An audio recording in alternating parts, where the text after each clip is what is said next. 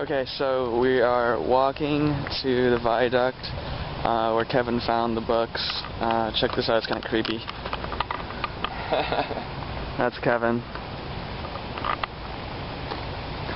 And the story is that he was just walking back from class one day. He parked his car up here on 13th Street, which is the street we're walking toward, and he was walking to it from the business school and walked through this viaduct and found the books right over here.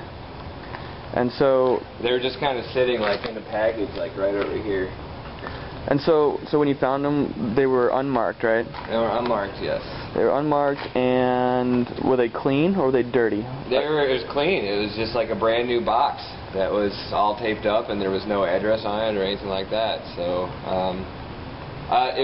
it's sort of strange because that day I had sort of an intuition. I get these intuitions every once in a while, like I'm going to find money or something, and sometimes it actually happens. So I sort of look around when I know this sounds far-fetched, but this is honest to God truth. And I had an intuition that day, so I was just looking around and I saw this box that was just sitting on the side of this little hill right here. So I picked it up and I put it in my trunk and I took it home.